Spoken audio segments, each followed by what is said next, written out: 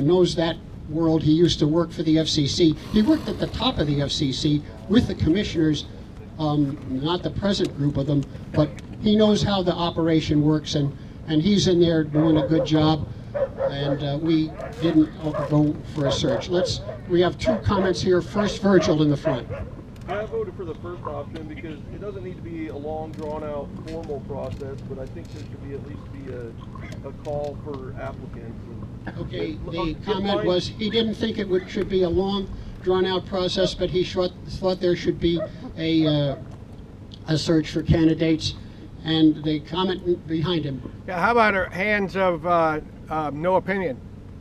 I thought there's about 140 or 50 of you, and about 70 of you voted, so I'll just subtract out and say 80 of you don't care.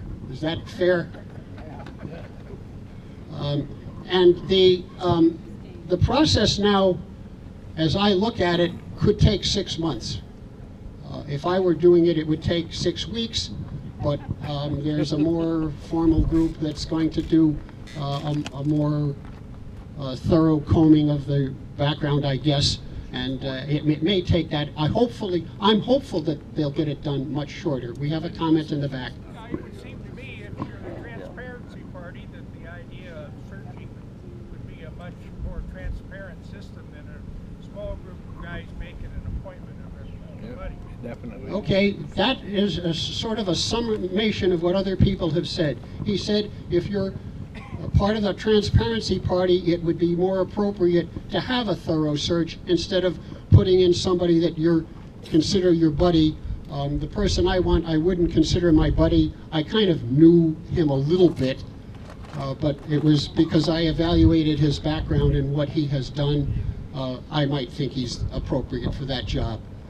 We had another comment in the back. Because we know where he's going.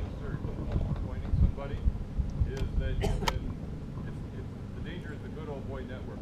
You by definition, exclude candidates might be qualified. Definitely. And maybe it's not a he, maybe it's a she. Well, and his comment was that if you make a search based on people you know, you might exclude qualified candidates, and the appropriate person might be a she instead of a he. And let me assure you that one of the candidates that was considered quite highly last time was a she. So I believe, and the past president of the ARRL has been a woman, so we appreciate women and they have a role to play, at least in my mind. Well, comment here? Is there a problem with giving the board the discretion to choose at the appropriate time which direction they want to go in? Whether they want a search committee or appointing someone? Yes, I'll answer that by saying we made that decision and we voted to form a search committee. So the question was, can you do that? The answer is yes, we already did it.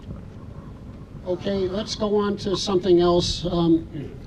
Let's go on to the ARRL ain't the only player in town anymore. There's a group of people, one of them who, I don't know, 30 or 40 years ago, somehow got 16 million what are called Internet IP4 addresses. When you have a website, something like ARRL.org, the Internet somehow takes the ARRL.org that you put in, looks it up in a table, and goes to some set of numbers like 12.642.38. These people, back when no one thought the Internet was going to amount to anything, gathered up all the numbers that began with 44 decimal something else, and there were 16 million of them. Last spring, summer, they sold 4 million of them, so they only have 12 million left. There are 700,000 people that have licenses in the US. I'd say maybe half of them are really still interested in ham radio. So with the 12 million left, there's probably only 36 of these addresses available for each of the hams. I actually know 2 people who have these addresses, so there's still 11,999,000 whatever thousand left. So there's lots of these addresses left. We don't know exactly how much money these people got for these addresses, but based on the value of the internet addresses, it appears to be in the order of $100 million. Now, that's almost as much as many of you make in a year, and I mean, it's almost as much as I make in a year, as long as you are confused about decimal points. But the nature of the organization, and they're called Amateur Radio Digital Communications, and the addresses were coupled to a group called AmpereNet, AMPRNet, and that's how you applied for them. When they sold the addresses off, if anybody lost one of the addresses that they sold off, they gave you another one. There's 12 million of them left. There was some criticism that, well, some guys in Germany are still using these numbers, and that's true, but the issue with the people in Germany using them, they're using them in a completely closed system. They're not connected to the real big worldwide internet. So on your own personal internet, you could use any numbers or letters or anything you want to go back and forth between your addressees.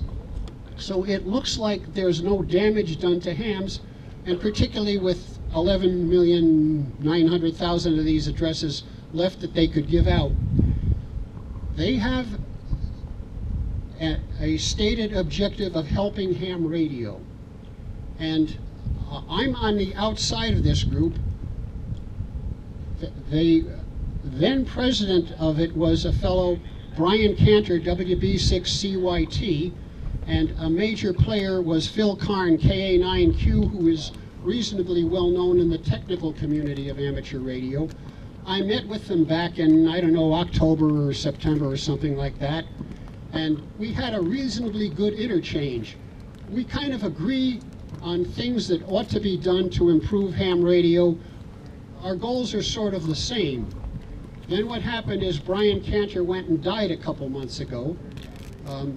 I treated him as an interesting character. You look at somebody with a long ponytail and earrings in his ears, and then when he talks, it's like this is a guy who runs a corporation.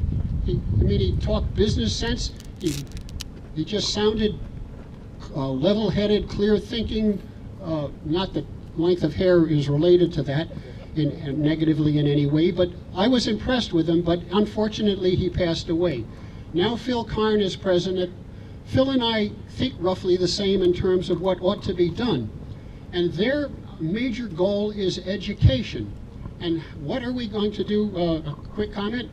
Yeah, I just was wondering, are you talking about IP addresses? Yes, IP addresses is what they sold. So back to Phil and I have discussed things on the phone as what can